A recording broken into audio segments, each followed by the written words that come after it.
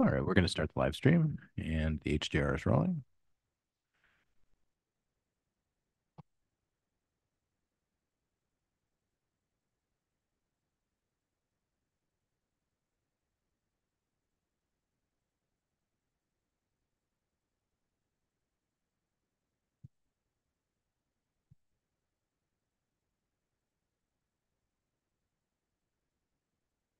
Sarah, that's a good spot where you are.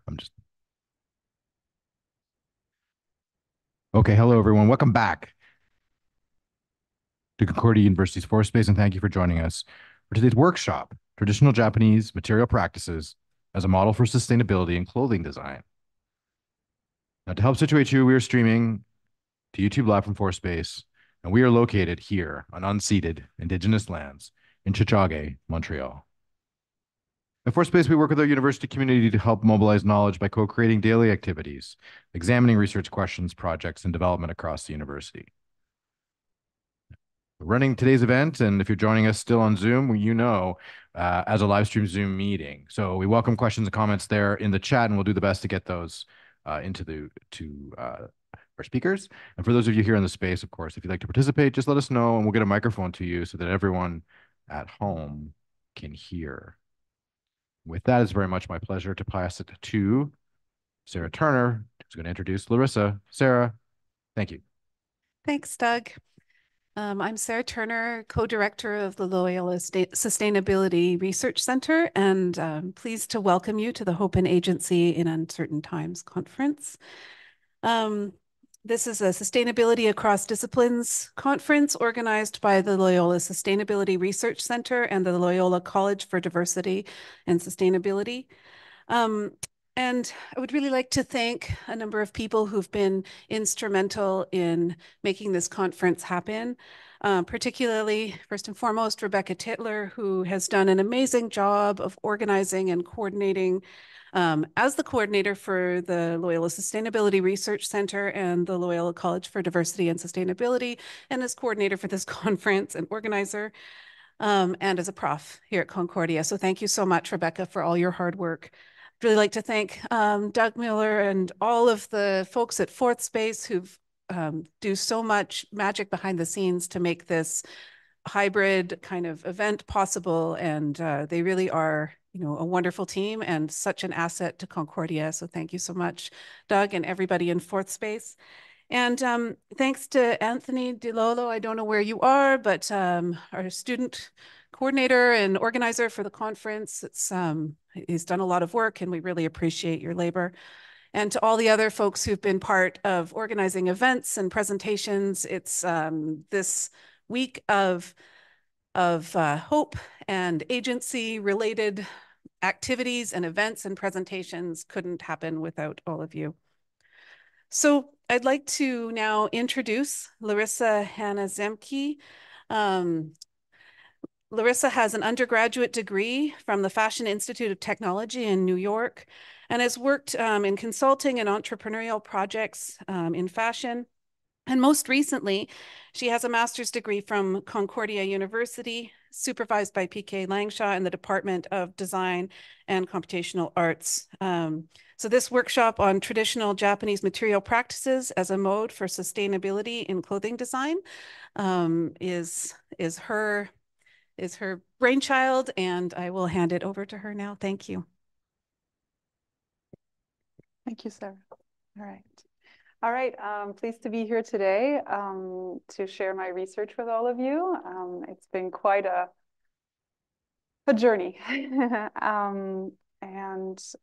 So I wanted to begin with just a short presentation to sort of put you up to date with my research and introduce you a little bit. Then you'll be able to look at some of the samples and ask some questions. And then we'll proceed with a little hands-on workshop on some circular design practices inspired by Japanese, my research in Japan. Okay, perfect. So I will share my screen now. Up. And put it in.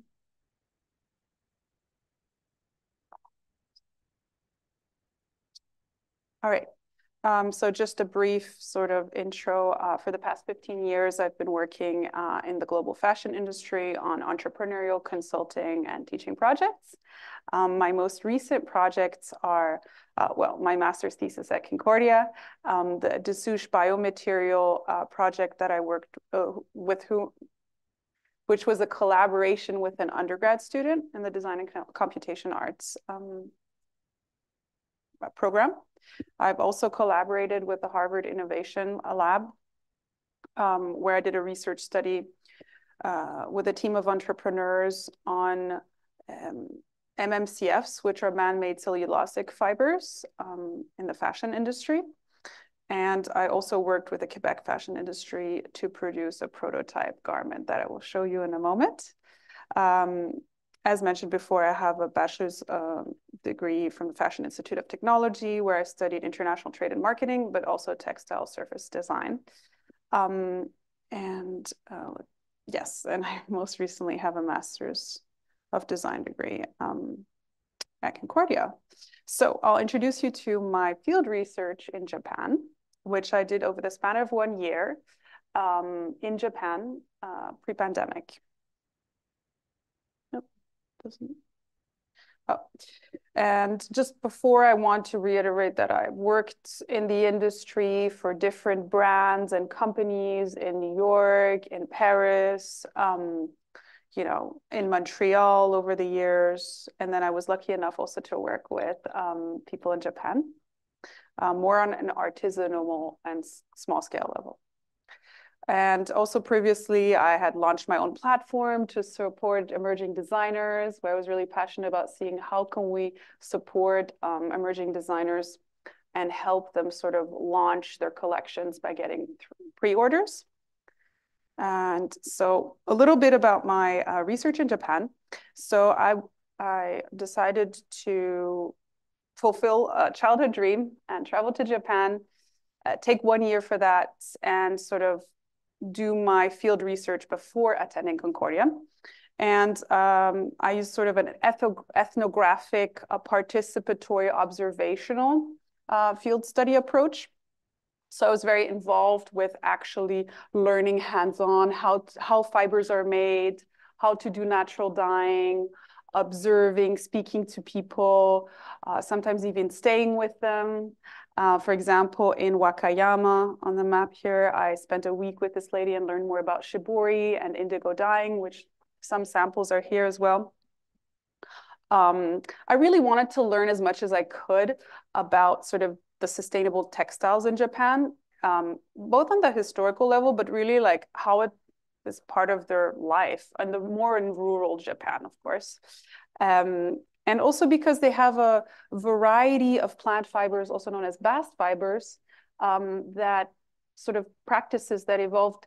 And that's, you know, a nice case to discuss in terms of sustainability, because it's really looking at, okay, what we have locally here, you know, in terms of plants, and how has that evolved their textile practices. So they have, you know, fibers, for example, from banana fiber, they create bashofu, which is a textile there in Okinawa. So I was lucky to travel there as well and to do workshops and learn more about that.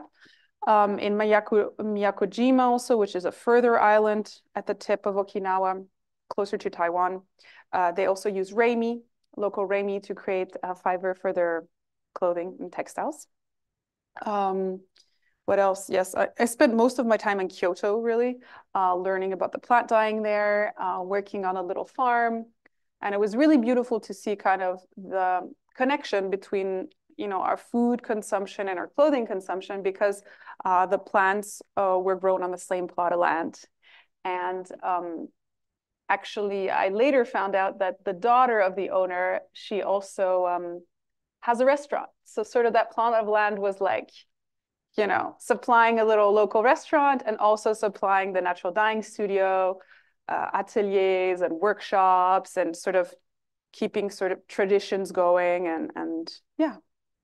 All right. So here you see kind of that little plot of land on the right at the bottom, and sort of, you know, the lunches I had and the indigos leaves drying in the sun. And really that wall with all the yarns are, yeah, plant dyed yarns. They weren't all from the plot of land, but yeah. All right. So there was a beautiful weaving studio. And this is a sample here, a beautiful scarf that he created with some of the yarns and the indigo we grew over there. And the marigold that we also grew on the plot of land is the yellow. So a little bit more about, okay, the context that inspired my research was really that the unsustainability of the garment industry. And that has been a topic, you know, that's been sort of gaining traction over the years. Thankfully, it's becoming a topic now, and there are many conferences you can attend and really, you know, learn more about how companies are trying to tackle that. Because there's really, you know, and because there's so much overconsumption, right? And mass production. So they kind of go hand in hand. And, you know, the first step of my study was really, okay, looking at how do we even define sustainability? And there are different angles to take to really define that. You know, a number of studies, companies are now even like creating their own sustainability guides with sort of principles by which they try to, you know, produce clothing or the articles, right? Then we have also the environmental and health impacts of clothing production and consumption. So really looking a bit more at, you know, how is that impacting the environment, but also our health. For example, chemical dyes. 70% of waterways in China are polluted because of toxic dyes through the industry. So that just gives you an idea of how, you know, how bad it's gotten. And then you can also imagine that, you know, there are some studies that talk about the chemicals in our clothing and how we could absorb them. And obviously that would impact our health, right? Because we can breathe them, we can ingest them. It's minor, there are not that many studies on it, but there's some research going on exploring that as well. And it was interesting enough to learn in Japan that actually back then they were also using dyes in clothing for healing. So if a samurai was injured, then they would actually use the dyed fabric and put it on the wound. Or, for example, for a baby, when they're born, you wrap them in fabric, and then they would also dye the fabric with a certain, you know, plant for healing purposes. And I know also in India, I think it's the Jain, I may be wrong, but they're sort of a group of people that don't believe in wearing clothing that is not sewn at all. So it's literally just the cloth. And sometimes they also would dye their cloth in turmeric and then kind of suck on it as a healing, because turmeric is amazing. It's got amazing properties, right? So just kind of thinking about those traditional ways we used to connect with our clothing, you know, and it would actually benefit our health versus now where we wear clothing with so many dyes. You know, now there's so many different news about coatings being toxic, or, you know, in California, there was a law passed recently against sort of the coatings that are waterproof, you know, that are toxic, right? So that kind of context, and really thinking about, okay, what can we take, you know, what sustainability approaches can we adopt on a local scale? So challenges of unsustainability in the garment industry include, you know, like I said, the non-biodegradable waste, toxic dyes, coatings, right? Overconsumption. And, you know, that led me to like a deeper investigation of what are the origins of unsustainability. And definitely the writings of Professor Kate Fletcher from UAL in London were very inspirational. And she sort of talks about also the mantra of less is more. How can we go towards that? And so the objectives and scopes of my research were to uncover sustainable approaches for designers and consumers, but really on a local level. So applying Japanese traditional frameworks and sustainable design through material and performative experiments. to uncover more sustainable approaches. So in the end, I created a Hanten jacket, which I'll show you in a moment, using biodegradable materials and Japanese techniques. And I really wanted to work with different stakeholders at Concordia. And so, for example, I collaborated with the People's Potato Kitchen to collect onion peels as a food waste to use as a dye source. So you see some peels here. Every week I would go up to them and collect a massive bag of onion peels that were my dye source. And I decided to use that because I thought we should really think about what is available locally.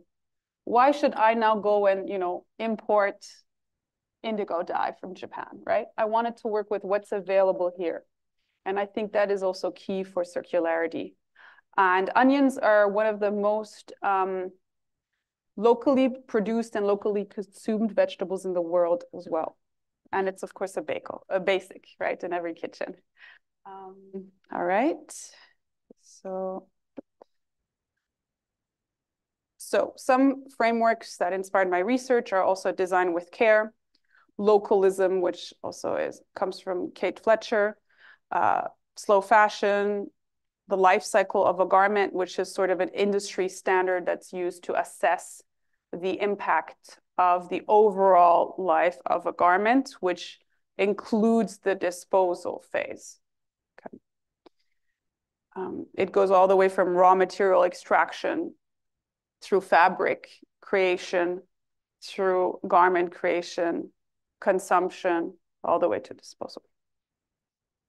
So here's that life cycle. And I was looking at, okay, what part of my process sort of fits at the beginning of life cycle of a garment, and what is the end of life cycle, the other half, where it's sort of consumed and disposed. And for the beginning of life cycle of a garment, I created a new jacket, okay? So I produced it here locally with partners, including the People's Potato, a fashion designer, an insulation producer, dancers at Concordia for the performative aspect.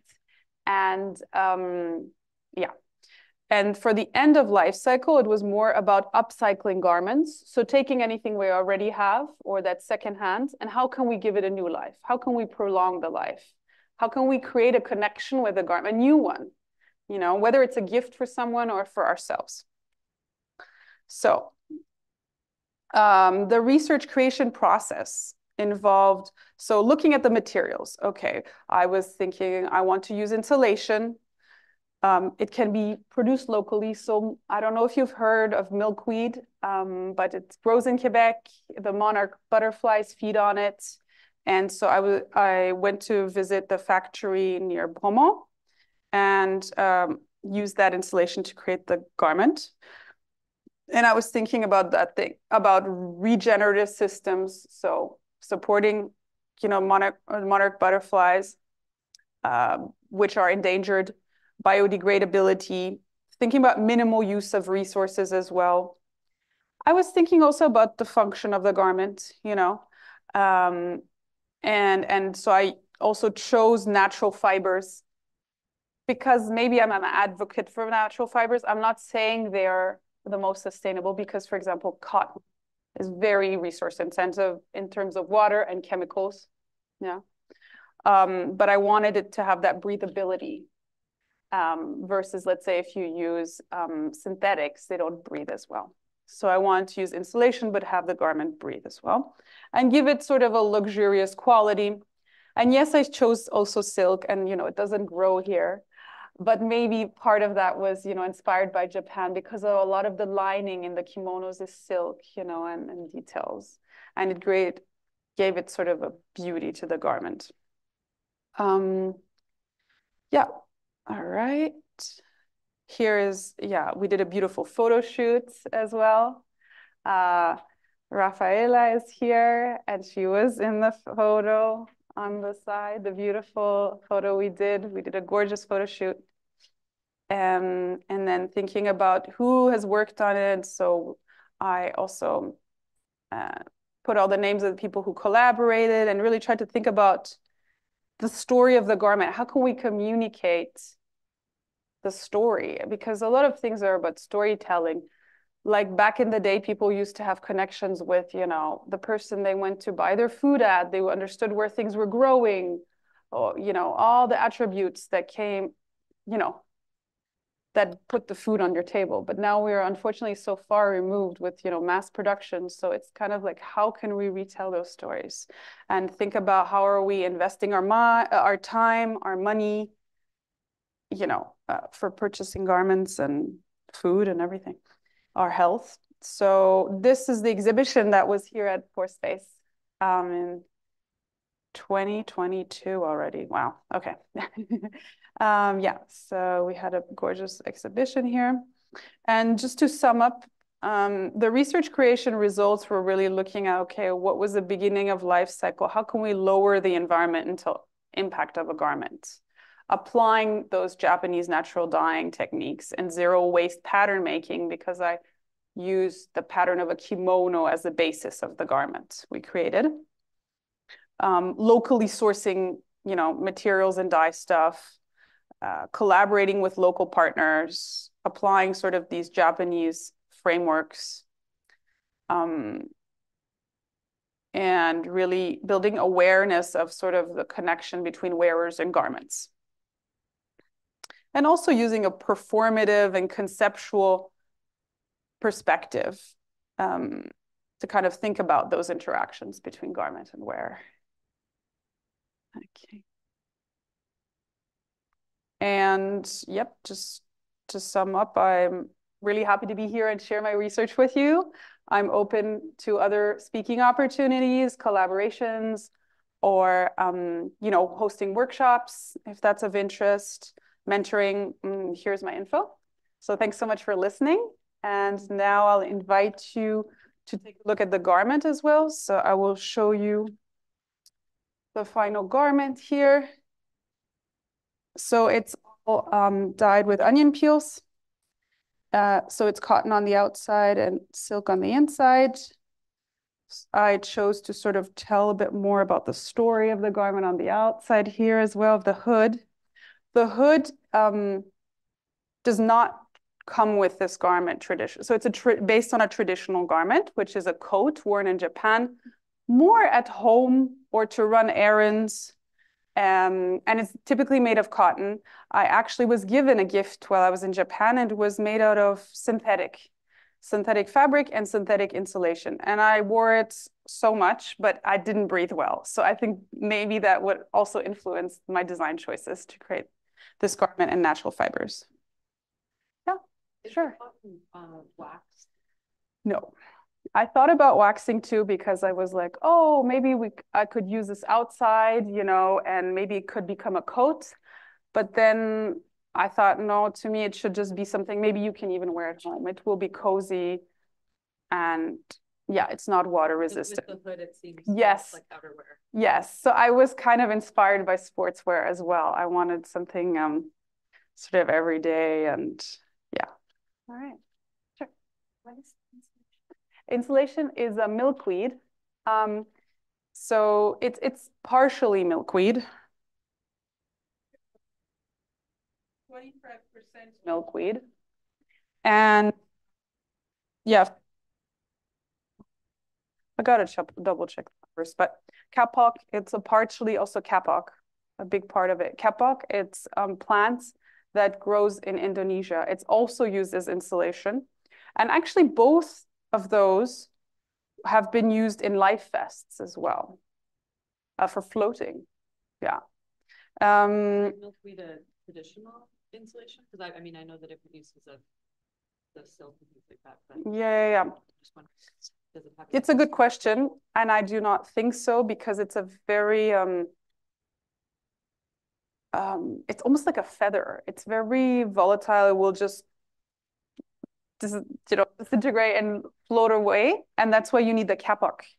So even the production part is kind of complicated, and the founder worked like for over 10 years to perfect this, and unfortunately it's mixed with kapok, which is not local, but it's biodegradable, and also has a cornstarch like PLA to kind of fix it together. If you don't mind, I'm just gonna Oh, yeah? I'm just going to pass the microphone so that people can Yeah, yeah. hear any Sure. comments that way. Thanks. Thank you. Thanks. Sure. Other questions? Or I'm also inviting you to take a look at the samples if you want to ask me questions. Here is more the indigo samples I created in Japan. This is more dyed. It's called Bengara dyeing, and it's with an earth. And you have to like really like it takes a lot of effort. You got to really rub that earth into there to create those. This is soury, which was a technique that was created founded in the 60s, I believe, and it's more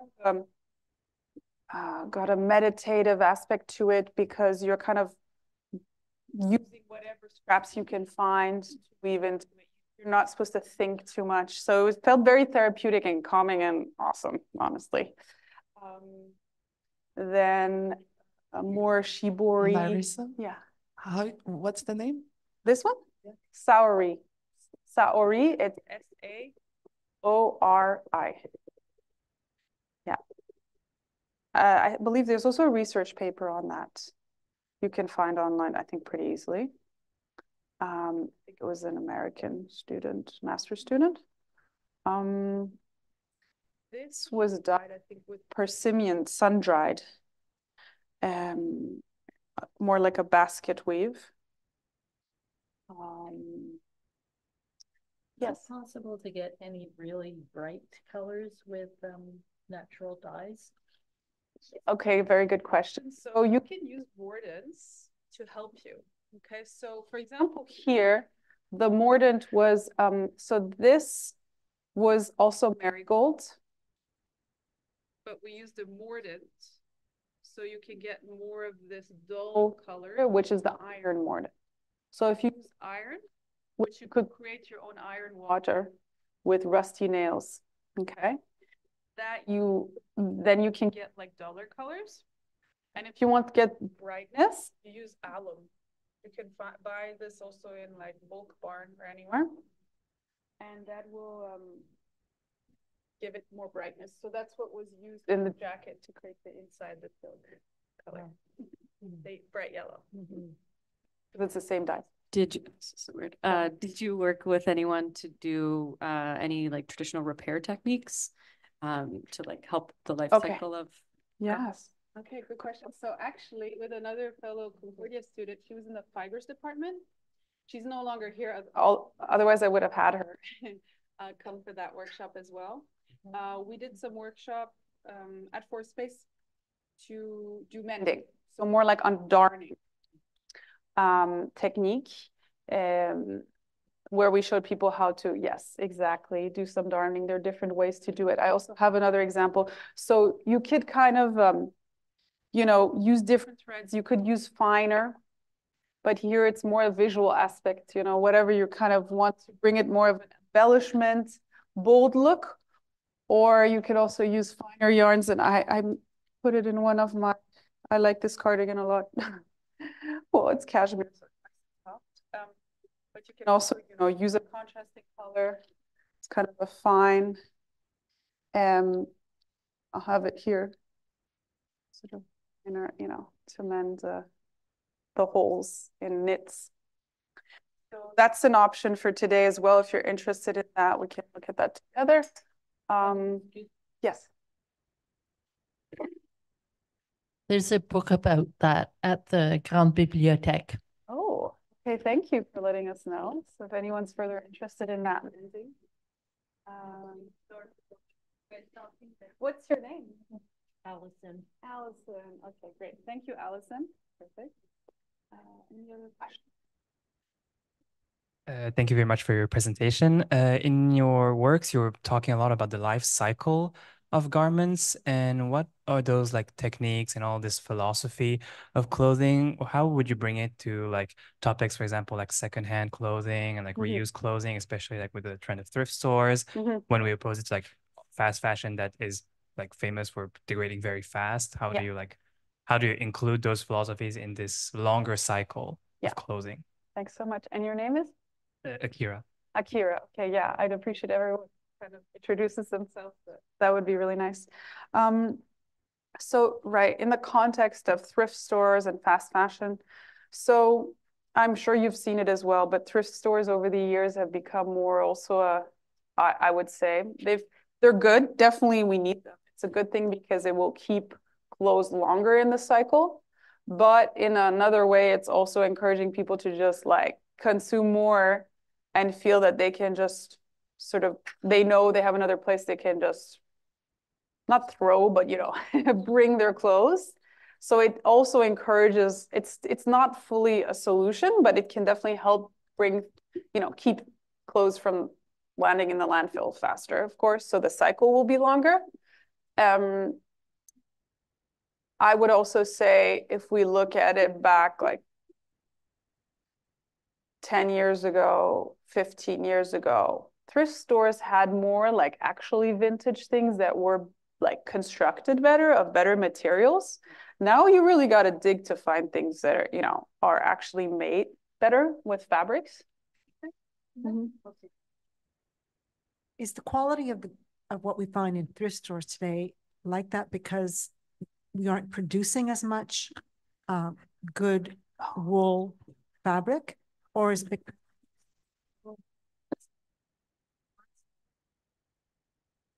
the quality? Sorry, could you just repeat? The quality of what we're finding, like you said? Yeah. Because so much is being produced that's plastic and not, let's say, the best quality.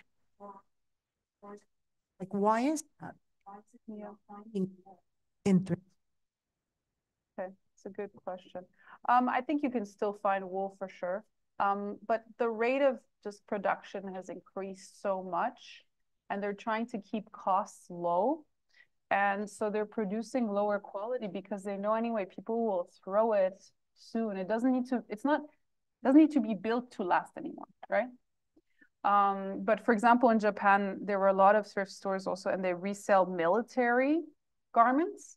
And when you look at those, at least like they're not all, let's say, natural fibers, but sometimes they had cotton for sure.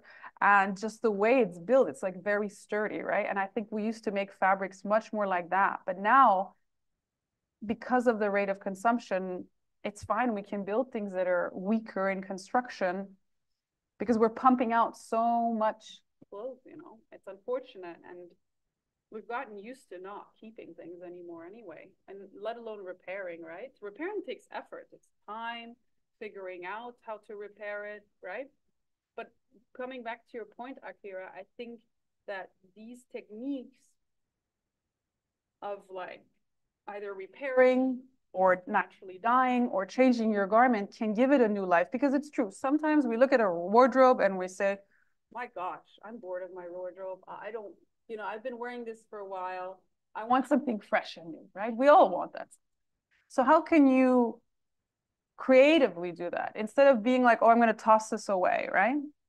You can kind of think of also, maybe you had a t-shirt or some item you had when you were a kid for such a long time, it has meaning to you, right? I think you can recreate that through engaging with your garment and giving it a new life. And you will see the more we think our investment is just to drop money, but when you invest and you put time into it, you're re-engaging and you're creating a new connection with your garments. And I'm guarantee you, I don't know how much longer you'll keep it, but you'll definitely keep it longer because you invested your time in it, It's kind of like when your grandmother, she knitted you socks, right? Or it's something dear, she made it for you, Keep that longer. Connections with our microphone. Oh, this one, and ask you to use the hand filter. Sure. Okay. Just for those people online who can't hear you. Oh, got it. Hear me. Okay. All right. So that's on. Yeah. Hi. Hi, I'm Pramila, and I have a question. First of all, wonderful presentation. Thank you. And I guess we all, like, you have worked for so many years in industry, and then you lived 1 year in Japan. And we still have these live cultures, like in South Asia, in India, in Nepal, in Pakistan, in Japan, where people are still using these methods, right? Have you come across any tools or initiatives which you are really hopeful that they are really making impact? Because what we are talking, we all are concerned and we are talking these things like more these days, like on this table or mending workshops or anywhere, right? So do you really think, are there people with these kind of a constant conversation, conferences, research, there is a hope, or there are really good initiatives which are making impact, or there are tools which people can really, because it's another, as you said, like we all want to dress up and we want to look good, right? So one is you have your own style. Like I just came and I was really appreciating her, their earrings and everything, whatever they have done. It's like beautifully. It's an example what you were just saying, right?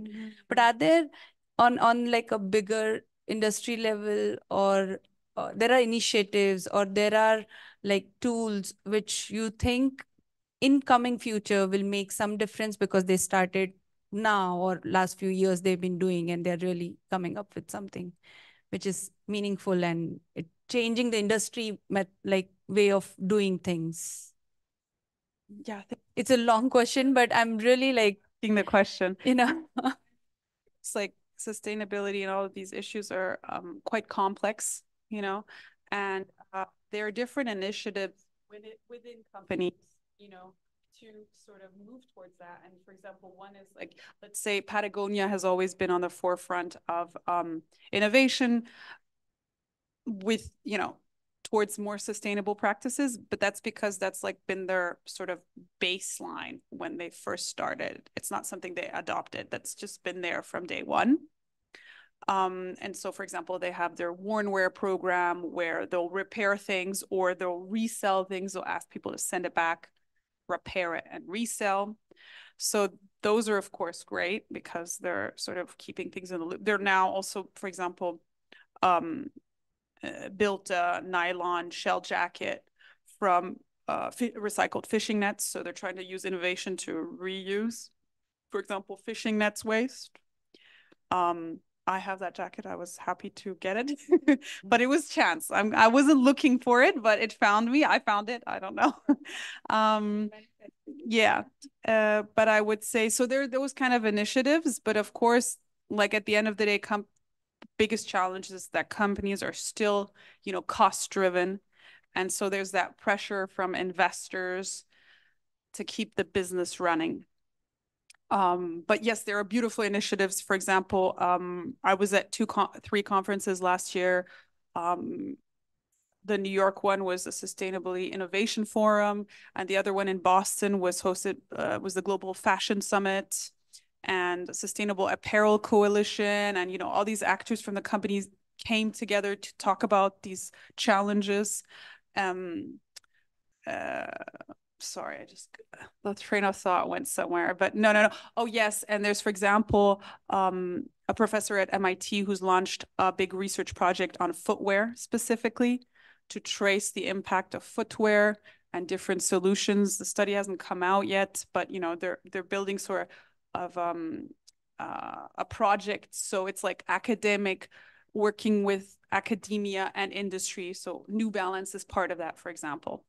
So there's sort of initiatives to see, how can we work towards better ways? But of course, there are big challenges still to face, but there's movement, Yeah, I hope that answers your question partially. Yeah. Sorry. Okay. So specifically, there's a store called Mini Souris. It sells baby clothing. Okay. And they have a program where they give you money for baby clothes that are no longer being. Okay. You can sell them.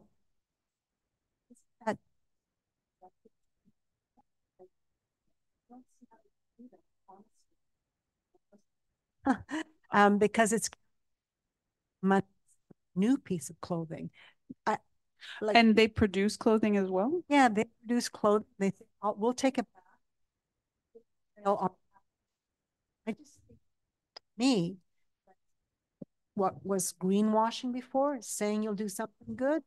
But how do we know that they're doing something good? So that's also a big topic, right? Thank you for asking that question. Transparency, right? And there's a call for more of that because there's been a lot of greenwashing and, now there's still pressure to, pump out like sustainability, numbers that say that you're more sustainable, right? So it's still a blurry line. I think companies are realizing that it's essential for the future. And they need to tackle these problems. And, with now EU laws are sort of, trailblazing or really pushing the movement forward, that slowly that's going to happen. But I understand your concern. And I mean, I'm hoping that there will be more measures that are a bit more like guidelines for companies to really, to be able to back sort of, their statements and their requests. I mean, there are auditing firms, now there are companies that do, certification, like BlueSign and different organizations. The Higgs Index has also become sort of an index by which companies can sort of measure their impact throughout the value chain. So there's, slow movement, but I can totally understand your concern, and it's interesting, that these companies would say that, and I wonder how they're actually managing that. So. Yes. To that, actually. Yeah, go ahead. I just wanted to say we'll take maybe one more. We got to wrap up because I wanted to show you a little bit the techniques. I mean, we won't actually be natural dyeing today, but I want to show you a little bit, and then maybe you can take home. And if you have questions, you can email me, or you want some more info of how to do the process, I can definitely email it to you. Okay. Yeah. Yeah. No, I'm just eagerly anticipating the next part. Okay, perfect. Yes, because we're at 2:12. After I'm done. And I wanted just to say, I know Noemi is a friend from Japan and she's here. I don't know if she's still here because of time difference. And she was saying that she missed the jacket. So I want to show her quickly, if you don't mind. Really quick, because she didn't get to attend my exhibit. I don't know if he sees it here, but maybe. Oh, the camera's there. It's 3 a.m. in Japan. We started, so I don't know if she's still on, but I'm really happy that she was able to join for a little. Thank you, Noemi. I hope you're seeing this. If not, we'll have to catch up over time. All right. Perfect. So I wanted to just get a sense of what's the interest here. If you could raise your hand, who's interested in learning more about the natural dyeing process? And who came here more for the mending? How many? Wait, I'm trying to get a count. 1, 2, 3, 4, 5, 6. 6, and maybe the other ones were more natural dyeing, maybe about the same, I think. Okay, so just to show you like the natural dyeing, we could say are more these areas, and really what I focused on for my research was these. I also tried a bit of avocado dyeing, but realized that avocados are not really supporting the environment because they're causing deforestation and they're not local. So I didn't choose them as a dye source, although they've become very popular most recently. So yeah, so maybe we'll just start briefly with the natural dyeing techniques. So for example, basically you have these different motifs you can create here, right? And there are different techniques, but one easy way is, for example, to use like marbles, okay? And you can wrap them in your fabric and you can put an elastic and you will create the resist. You just really bind it tightly, right? You could do that with thread as well. For example, in the pandemic, and I believe as well that sustainability is also about reusing materials in your process, right? So how can you creatively use materials you might be throwing away? So for example, I also did a mask project sort of an origami mask project during my master's here. And I was reusing the elastics from the masks, the throwaway masks, instead of buying more elastic bands. So how can I reuse those things that we throw away, right? And another problem was, for example, that they say animals get caught within those elastic from the masks. So I tore them off and, reuse them. At least they're not like fixed to the mask anymore, right? So yeah, you create a knot and you can use it as an elastic. You could also use, oh, here, I had bike tube. It's also rubber. Huh? You cut that in little strips and you use it as an elastic. So I did that as well for some resist projects. Then, of course, so I went to Sucker. So I was also collaborating with Sucker. They're the Center of Creative Reuse at Concordia. If you don't know them, you should go check it out. You might get lucky and find something you need. But for example, I got nylon thread from them, and that's what I mainly used to create the resist patterns that I did on my work. I also even, little gross maybe, but I started collecting my dental floss. I washed and I used that as well to stitch it. I tried it, worked because it's also waxed. And I was reading in my research that you can use waxed threads because it's a resist to water, right? So you could also do that. I mean, I did disinfect it, but yeah. Anyway, so just to, give you some, oh, I still have some leftover floss. But creative ways to reuse, instead of buying, and sometimes we'll throw them away, right? Those things. So what can I tell you? For the onion peels, well, you collect as much as you can, right? From your onion peels when you're cooking. I hope you eat onions. They're great and healthy for you. Raw also has vitamin C, by the way. Who knew? But yeah, you could collect the onion peels. And basically what you do is you need tools. Definitely make sure that if you're doing this at home, you have a ventilation and you use tools that you dedicate to this dyeing. Okay, I don't know the reason, but just they typically advise that you don't use your, the pot you cook your food in, right? So you have a designated pot. Enamel can be better because metals, maybe they can rust or that would change the dye color, right? And literally what you take is you take water, and you boil, you bring to boil all of your onion peels, and then you let it simmer. 45 minutes, half an hour, you see? You extract your peels, and you have sort of your, right? Now, for the garments you have or the fabric, well, you want a light colored fabric, ideally white or something like that. If you have a t-shirt, if you've worn it before, you have to understand that, you sweat and you had different, sort of maybe stains on there that you don't see anymore now, but you've worn it, right? So those traces will come up if you're dyeing it, So you could try to pre-treat it either with vinegar, salt. Salt works. Soy milk can work pretty well as well. So there are different ways to do that. If you want more information, you can email me. So you would soak your fabric before you dye it in the pot. And basically you would be then putting the fabric in that dye solution, also half an hour. So it's on very low heat and it will kind of be cooking your clothing. Now I've also experimented with wool.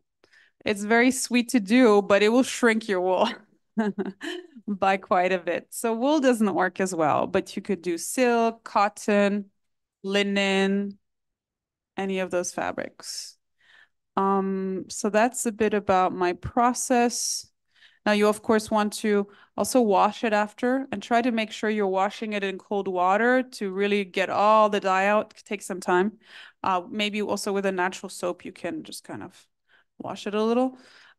You've got to note as well that this is a natural dye and, it's not fully light fast, so it can change. So there's kind of also, the perspective of realizing that with these natural processes, the colors may change a little, right? And we're so used to having our colors fixed, staying the same. And if they don't, we're like, why did that happen, right? So yes, more volatile. Or if you get a stain, your stain may definitely not get off, right? Come off because it's like reacting with, you know, the dye that you used. Are there any other questions about that? You can also collect sumac, for example. I did a project also tried with sumac. It grows even on Le Mont Royal. It's sort of a native local plant. Oh, I brought an example here. It's kind of stuff. Yeah, right. Sumac, okay, so it can give more of a mauvey kind of gray color. Depending also if you use, let's say, an iron to fix it more, it will become more dull, right? I haven't tried it with alum, so it might give it more brightness. Questions? Yeah. I've used sumac and it will at first be a beautiful, like kind of pinkish color, reddish, brownish, and then it turns brown or like with alum. Sorry. Yes. Oh, a bit more reddish. Yeah, so it will like change color even after you dye it. Yeah. So there's that. Okay. And then for the mending and darning, well, I know we only have a few minutes left now, but if you have questions, I can show you. Would you like to see how that works? Yeah.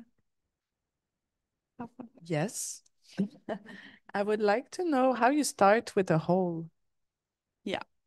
You mean how to bend the hole, right? Yeah. Okay, good question. Sure. So basically, it's kind of similar to weaving, really. You're kind of going up and over, okay? And you're also creating like a woven. And once you have, let's say, your warp, I don't know if you've woven before, but you have string going on one way, then you're gonna loop under and over. You know, like we used to do when we did paper when we were kids, right? You don't need to do knots, but you can when you start, you know, if you want a little knot, but it won't come off. Like you're going to be looping it so much like a woven, you don't even need to. Yeah. I've done it as well. Yeah. Mended a hole. You just have to, you have to make sure that if it's a big hole, you make space for your weave, that you're giving it the same space, like your length of string, right? To make that weave fits that hole. Because if you pull it tight, you're actually pulling your fabric together, and that's what you have to not do if you want it to be like a blind weave, sort of. Good point. Yes, thank you so much. Yes, so you don't want to pull it super tight. Because then you're also going to gather everything and it's going to create a gather, right? You want it to kind of flat. So don't be afraid to kind of have open spaces at the beginning. You fill it in, you know, as you do your weave. Other questions? Unfortunately, yeah, we don't have that much time. It would have been like 2 hours maybe to do everything. But do you have any tips for thick fabrics that tend to break the needle in your sewing machine? How to repair that? Wow. Well, definitely the needle you're using is important, right? So you need to look at the fabric, right? And then tips, what needle are you placing into the sewing machine, right? Also, you might need a special one, heavy duty one. You might even need a heavy duty machine at that point, right? Because there are some. Like I've sewn thin leather, like lambskin, on a normal regular machine with a different needle. It worked, but I was like, oh, poor machine, it's working hard, you know? Or industrial machines, you know, are also good for that. But I think definitely the key is your needle, what needle you're using. And then also, what's the ideal thread, right? Like leather, it's usually nylon because it's very strong, right? So those are, I think, tips for you. Yeah. to know what needle, you know, depending on the fabric. Is that helpful? Well, I don't have access to an industrial machine, but I'll try with a different needle. Yes. And they can help you. Oh, where? In Sucker, the Concordia University people. And they also recently started another initiative where they repair if you have oh yeah, machine. They repair machines Yeah, at Sucker. and That's very cool. And also they collect a lot of electronics from the campus, repair and give it. That's awesome. Keep an eye. Wow. So they have some treasures, maybe. Yeah, You a gotta lot. check there. Oh, all right. Amazing. That sounds like a great resource. Thanks for sharing. Yeah. Anybody have other questions? I was thinking maybe we could take a picture, or I don't know if there's a possibility on my phone to. I'd love that. Photos be awesome. Thanks, Doug. Okay, yeah, this has been really a pleasure. Please do contact me if you have other questions or want to host something.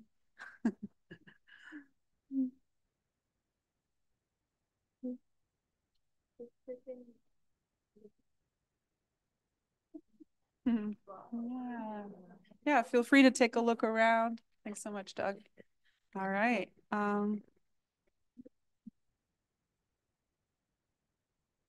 Just a note to anyone on Zoom, if you have any questions, you could pop them in the chat and we could read them out. I'm not sure if there are any there, but we're watching. Oh. Yeah, Noemi was just giving a comment. I just see now she had to go. I mean, oh, she's not in Japan anymore. Sorry, she moved to Switzerland, so that's a little better in terms of time difference. But she was also really interested in textiles. She was a PhD student there. I mean, there's also sashiko. I don't know if you've heard of it. Unfortunately, I didn't bring. I have some pants that are not like natural dyed with indigo from my mentor there. And there was also sashiko stitching that you can do. It's a beautiful technique. You can also patch up and you know garments, and they also have these antique garments using, it's called boro, and where they really like have layers and layers of patched garments. And I think that came out from what I remember also out of scarcity. So I think because now everything's so accessible, garments, people don't know what to do with them. They're thrown in bins, you know, we have so much of them. But back then in Japan, for example, cotton was very scarce. So they were like patching them up all, you know, and so you have these gorgeous garments that are just layered, beautiful patches, and they, you know, stitched together through the sashiko technique. You know, that sort of, yeah. I mean, visually, they definitely embody like history and reuse and sort of those principles of sustainability, I think. Yeah. All right. Anyone other questions, or we've got to end here? I know the event's got to keep going. Yeah, I'm so glad I could share with all of you and be back at Fourth Space. Thank you so much to everyone and the team, Fourth Space team as well. And Rebecca, of course, for organizing this awesome week. So yeah, don't hesitate to check out all the other lovely events that will be happening at the space this week. Thank you. Thank you so much, Larissa, for that wonderful presentation and for bringing in all these textiles for everyone to have a look at. That was really interesting, and thank you so much. Thank you. Yeah, it was my pleasure. Thanks to Doug and the Fourth Space for hosting. And I'm going to pass, and thanks to Rebecca, and I'm going to pass it over to Rebecca now to talk about some of the upcoming events. Hi, everyone. Thanks so much. I don't know if I'm still there. Okay. Thank you for coming. Thank you, Larissa. Always so interesting. A picture together. Always really makes me want to get my sewing machine out. And I love that. But I'm happy to host if there's other possibilities to share my work. Great. Thank you. So I just wanted to let people know that this is part of an ongoing Sorry, lots of excitement here in the space. This is part of a week-long conference. We have Thursday off except for an evening celebration. You can check out the conference website, which has all of our activities. We'll be here in the fourth space this afternoon, continuing, and then tomorrow and Wednesday. On Friday, we will be at Loyola in person only, but until then, we're at fourth space online and in person. Coming up next at 3:30, we have our readings panel, our book panel, Readings for Hope and Agency. We have 5 panelists coming to talk about books that we recommend to our students, that we recommend to each other, that we use ourselves to find hope and inspire us. Back in an hour or so. And then tomorrow, you can switch the slide, Tony. If you take a look at the conference website, you'll see all the wonderful we have coming up tomorrow and Wednesday as well. Wednesday is a very full day, as you can see, both at Four Space again in person and online. And then on Friday, one more switch, we will be only in person. Please do come out and join us at Loyola, the Pretty Campus. There will be lunch for conference registrants. It's where the party is at Loyola. We look forward to seeing you in person or online. One more. I do have to thank all of the people who've contributed financially. Thank you, Sarah, for contributing, those who have contributed, for thanking those who have contributed all their energy. This conference is an annual event brought to you by the Loyola College for Diversity and Sustainability and the Loyola Sustainability Research Center in collaboration with Four Space. Without would not be doing all of the wonderful things that we're doing over the next 3 days. We have funding from the Office of Research here at Concordia, as well as from the School of Public Affairs, the Science College, First People Study, the Geography, the Department. On? I lost you. Okay. The Department of Biology, Geography, Political Science, and I can't see me because my microphone goes out. I don't want to forget communication study. So thank you to all those who supported us with funding for these.